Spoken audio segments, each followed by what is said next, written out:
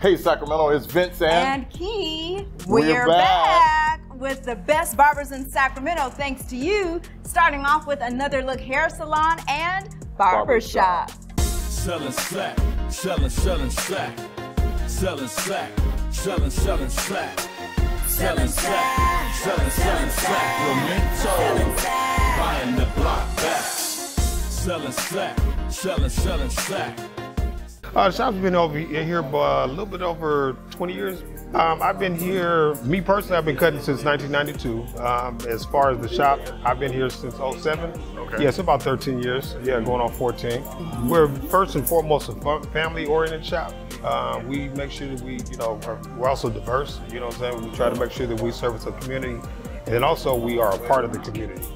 We do a little bit more than just cutting, you know what I'm saying? We participate in, certain charity events, you know what I'm saying? We also try to come together, as a whole and, kind of give back to the community. So it's hard to bring, a lot of people together in certain communities, but here, we're able to do that.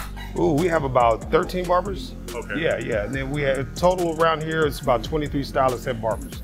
So like I said, we do anything from braids, fades, color, we do the works. And how did Miss Key do before you got to this hair of hers? She did a real good job. I mean, like I said, I'm trying to get her to convince her that maybe she might want to go to the school and get her license and stuff. I told her, I said, we can trade. I'll be a real estate, and she could be a barber. But no, she did a real good job on her hair. Yeah. So all I'm doing is accenting it. You know what I mean? Yeah. So she did a real good job. I'm the owner of Fadez on 20th here in Sacramento, 2423 20th Street to be exact. I'm Jalil, master barber. I've been cutting since early 90s, licensed since 96 to be exact. One thing I take more pride in about the average barbershop is the multicultural shop that we have, and the fact that you could bring your daughters, your sons, grandparents, women, children could be in here. You don't have to worry about no foul language. And we're excellent in hair cutting and customer service. So I pride myself on customer service and those qualities. So I love that about Fadez on 20th. Well, we do a little bit of everything. Of course, haircuts, straight hair, children cuts. We have senior Wednesdays. We specialize in black masks, razor shades, any style that you like.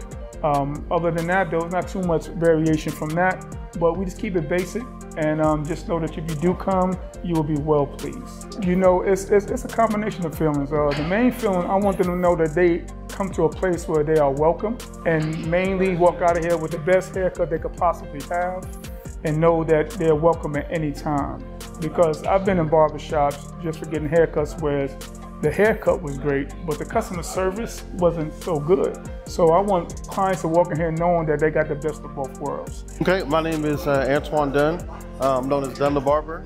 I've been at the Rich Barber Hair Studio since we opened it, so it'll be 4 years in September. I've been cutting hair since I was a teenager. I left my corporate job. I decided to do what I love to do, and we're here. The Rich Barber was founded on an idea.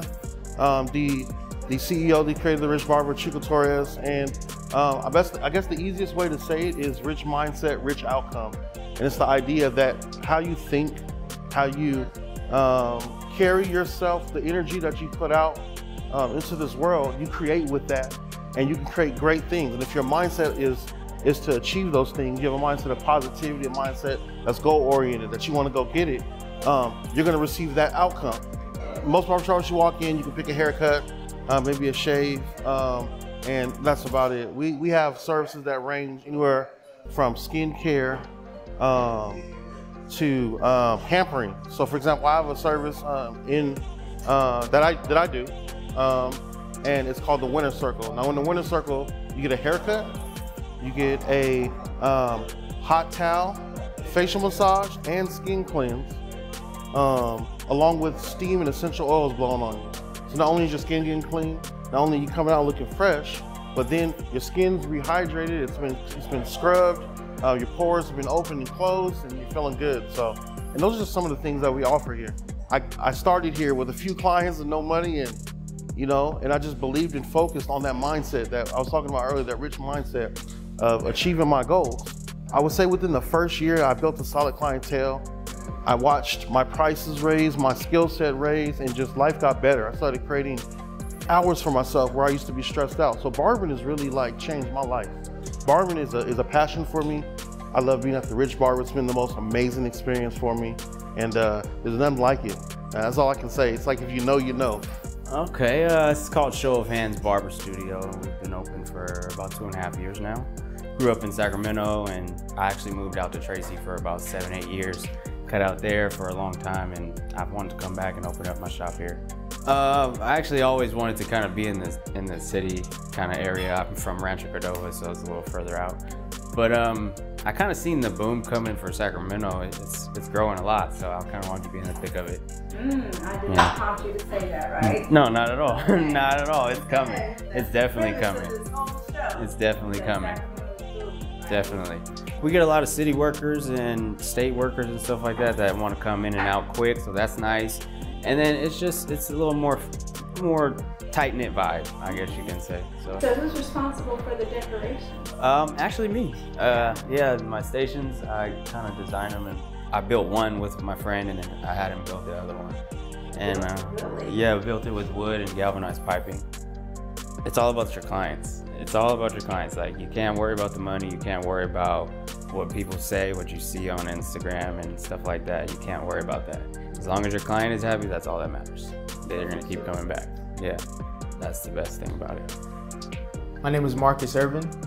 I've been cutting for about 15 years, and I'm originally from Indianapolis, Indiana. My name is Fernando Perez, also known as Nacho. I'm from Mexico City, raised in the Bay Area, and I've been cutting for 8 years. So me and Fernando, we work here at the Gentleman's Cutlery. So people ask us sometimes how we got into barbering. For myself, I grew up in a household where my mom was a barber and a beautician, and so she inspired me to cut hair. She since has passed away, but I keep this on my station here just as a reminder of how much she inspired me to even get into this business. So when I was about 16 or 17, I started cutting my own hair. I didn't like the way she was cutting it anymore, and I didn't have the money at the time to go to a barbershop and pay for my own haircut. So it kind of forced me to learn myself. So just throughout time, just getting better and better. And one thing I love about barbering is you get a chance to meet a lot of people. You learn a lot from different people's experiences. People talk to their barber about a lot of stuff that they're going through, so you're actually able to help a lot of people. It's a nice interchange of conversation that you get. So it's a great business to be in, honestly. I actually never thought I'd be a barber ever. I kind of stumbled upon it. I did trade school for a financial company, and it was at that time the economy was very down, so I couldn't find work or close to sell in the financial industry. So I had to budget my money, and started cutting my own hair.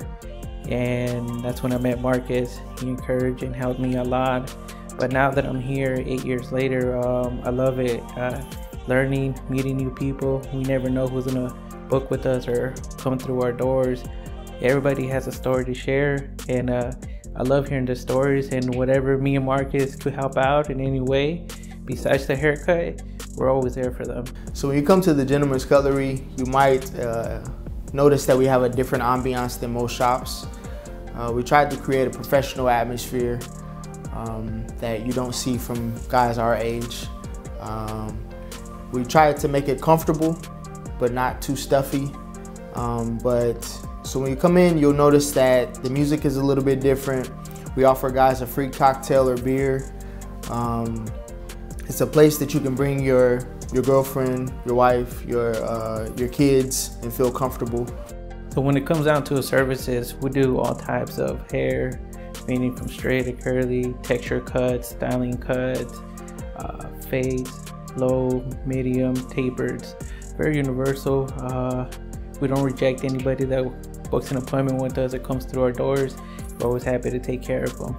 Great episode, guys. We enjoyed talking to all the barbers. They had great information, told us a lot about the insight as far as how they are actually psychologists. When people sit down in their chairs, how they actually share and talk with people and stuff outside of the haircuts. Yeah. So really cool. Be sure to like, share, tag, and follow. I'm Key. I'm Vince. And we are Selling Sacramento. Selling slack, selling slack, selling slack, selling slack, selling slack, selling Sacramento, buying the block back. Selling slack, selling slack.